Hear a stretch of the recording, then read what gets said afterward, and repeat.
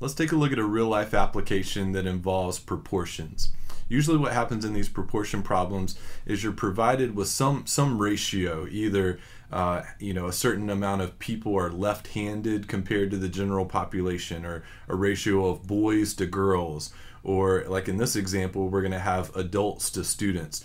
And then they're going to ask you how many adults or left-handed people or women or whatever would be in a larger population based off of that ratio. So let's take a look at this example. Here it says a middle school requires 4 adults for every 11 students for a field trip to the zoo. So we could write that as a ratio, 4 to 11. And that ratio is maintained. 8 adults would be required for 22 students, etc. And then they say how many adults are required if the school takes a total of 165 students to the zoo. So we need to increase this ratio to where the denominator is actually 165. So we can write this as a proportion. 4 to 11, 4 adults to 11 students would be equivalent to X adults to 165 students. If we need 4 adults for every 11 students, how many adults would we need for 165 students?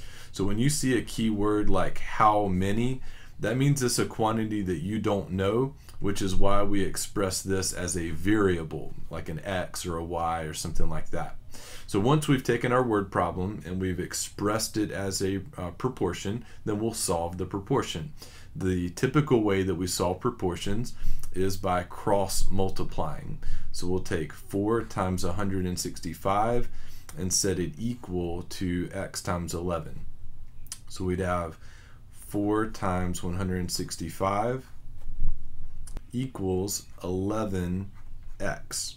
All right, now we'll go to our calculator to figure out what 4 times 165 is. It's going to be a pretty big number, 660.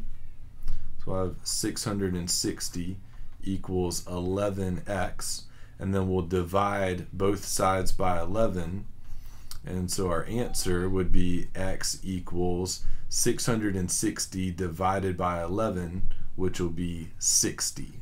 And so what is 60? Let's make sure we put the correct units, being that this is a word problem. X was the number of adults required to chaperone the trip if they're taking a total of 165 students, and that'll maintain the ratio 4 to 11, 4 adults to every 11 students.